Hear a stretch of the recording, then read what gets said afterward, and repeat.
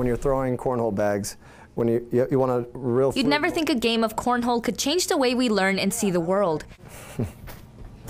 But that's exactly what it's doing for middle school students at San Joaquin Elementary School. Their teacher just happens to be a national professional cornhole competitor. A friend said that there was a local league night in Manteca and knew that I played just in the backyard for fun, so I checked it out. And after the first, I think I won the first 3 times out of 4 that I went.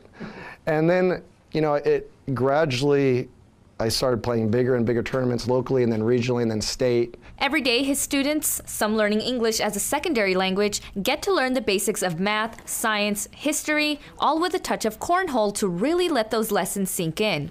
The game is simple. You toss a beanbag into the hole of the game board, you score points, you can play in teams, but Voyer says there's also social skills and important life lessons to be learned here. We also teach things about how to handle yourself when you lose, good sportsmanship, you know, shaking hands or knuckle bumping when you know, after a game. It's a way for kids to learn how to interact with each other the right way.